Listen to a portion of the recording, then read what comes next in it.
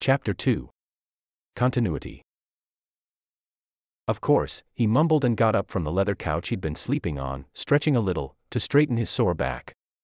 What is this place? He looked around, somewhat relieved to find himself in a familiar setting.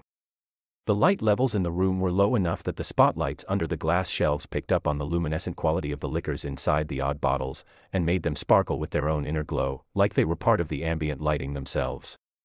He noticed, to his bewilderment, that his stomach was rumbling. He was starving like he hadn't eaten in days.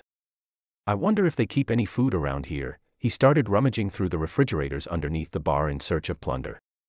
He emerged victorious from his quest through barkeep underworld, a sandwich in one hand and a plate in the other. He arranged a place setting for himself on the other side of the counter, and went back for the beer. This is not so bad, he thought, reasonably satisfied, as he threw the last bite of the sandwich in his mouth and washed it down with what was left of the bottle. He got up to get himself another cold one, and his good mood turned suddenly sullen. The lights in the room had started to dim. He sighed, annoyed, grabbed a candy bar for the road and approached the wall to pick a pattern. Which pattern to choose? Would it make a difference, one versus another? After all, he did not know what the patterns meant anyway, or whether there was a hierarchy to them, some kind of order that helped one make sense of the collection as a whole, rather than as a mismatched kit of parts. He tried to make connections between the flourishes and the geometric designs, a wasted effort really, like trying to find the sharp edges of a rushing stream. He shrugged, thinking, what's the point, and picked a pattern at random. The dark passage beaconed from behind the open panel, but it wasn't like the last one, a pitch black hole. It was a shallow space, like the inside of a double wall, whose back was close enough to touch if he stretched out his hand. On this back wall, conveniently placed on a shelf right in front of his face, there was a flashlight. It was lit. You've got to be kidding me, he hesitated, trying to figure out from the air movements if this shallow interstitial space had another opening somewhere along the way. He frowned, on the verge of deciding to let the door snap back shut, mark the pattern as unusable, and try his luck with a better one, but curiosity got the better of him, and he stepped in, almost against his will, to the sound of the panel closing behind him. He immediately regretted his decision, but the panel was now shut and he couldn't see or feel any traces of the opening, so he sighed, grabbed the flashlight, and started walking along the wall. The interstitial space was unfinished, and the gaps between the studs were filled with dust and cobwebs, and electrical wires, that gathered in thick bunches here and there, and hung in lazy catenary curves along the girts. Wherever the roof deck was, it was too high to see in the dim glow of the flashlight, and every 10 feet or so, the thick bunches of cables took a turn upwards, clambered the double studs like ivy, and disappeared into the darkness above.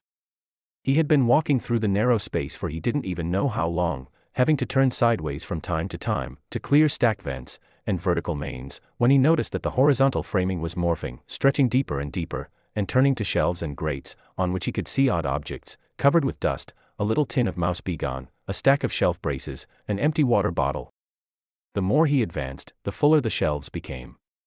They were spaced a foot apart now, with the narrow walkway widening to a comfortable 4 feet. The interstitial space started taking the appearance of a library back room.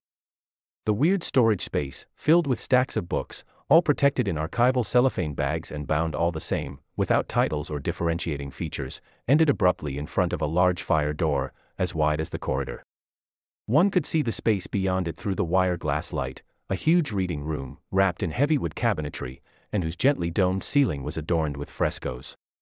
Even though the space was barely visible in the soft gleam of the emergency lights, he recognized it immediately. What on earth am I doing here, he thought as he tried the door, just to cover his bases. As expected, it was locked. He turned around to find his way back, and gazed, bewildered, at a square room, large enough not to feel claustrophobic and surrounded by shelves. There was no corridor. Well, he thought, I guess I'll just have to make myself comfortable and wait for the place to open. Somebody was bound to be in that large public reading room during library hours, and they were sure to hear him pounding on the door. While he tried to compose a plausible explanation for how he ended up locked in an archive room during off hours, a trickle of thought, cold as liquid nitrogen, made its way through his mind, and spilled into his whole nervous system, making his hands tingle and his chin go numb. He had been in that public reading area so many times he lost count, and he was absolutely sure he had never noticed a wide metal door in it. There was no doubt in his mind about that. He tried to comfort himself with the fact that maybe the public side of the door had been cosmetically altered to match the decor, a thought he dismissed, because it made no sense. All the staff doors he remembered seeing in that room were barely 30 inches wide, at most. In a panic, he jumped and started jiggling the handle. In an irrational attempt that actually panned out, the door opened with no effort. He looked at the other side of it, while still standing in the doorway, and he wasn't even surprised to confirm that it was indeed one of the narrow staff doors, leading to the restricted section. A golden cursive marked the door, JC.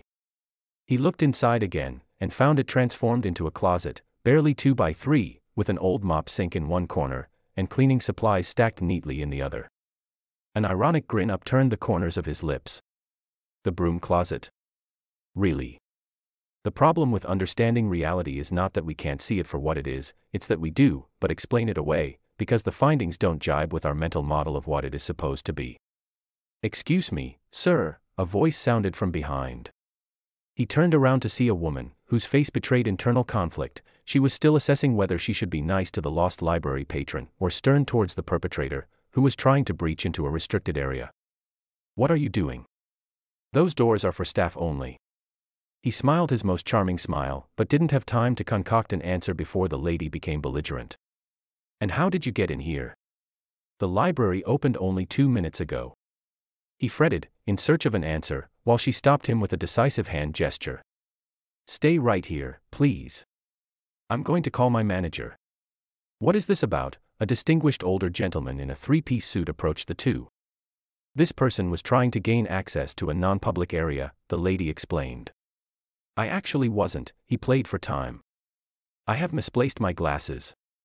"Oh, there they are," he smiled, and pointed cheerfully at a pair of spectacles that was sitting on top of the partition between the printers. "Long night, you know." He smiled apologetically, grabbed the glasses and placed them on his nose, struggling to fit their narrow frame around his face. They were too small. The older librarian frowned in disapproval at the disheveled appearance of the man before him. His clothes were dusty, like he'd been sleeping on the floor, and one could see pieces of cobwebs hanging from one of his sleeves. He shook his head in dismay, and left without a word, thinking how much the mores of polite society had declined, for a patron to show up to request materials from the reference desk, nursing a hangover at 8 in the morning. His stride broadened as he approached his office, which he entered, relieved, and locked behind him. His morning research time, respected by all. What am I to do now? The lost wanderer looked around, found himself unrestricted, and used the lucky opportunity to leave. He could hear the woman librarian call out from behind, as he negotiated his way down the monumental marble stairs, amid the sea of people walking up and down it. "Hey! Those are my glasses. Stop him. Stop him immediately. Security." He abandoned the glasses on the flat cap of a stair post, and got lost in the crowd, to make his way out into the park. "Who am I?" he groaned, anguished. "Who am I? Why do I know this place? How am I ever going to get back home, when I don't know where that is?" He reached into his pocket and pulled out the candy bar and a bunch of dollar bills, all crumpled up, and slightly humid. The morning air was humid too, and a cutting wind reached him to the bone, as if to punish him for walking outside without a coat so early in spring. Biting into the candy, he smiled at the dollar bills, swerved left abruptly, and headed towards a tiny coffee shop, in the basement of the building across the street. It took his eyes a few seconds to adjust to the dark, after he'd been out in the bright light of the morning, and only realized where he was, when he heard the soft Muzak tones, after the door had already closed shut behind him.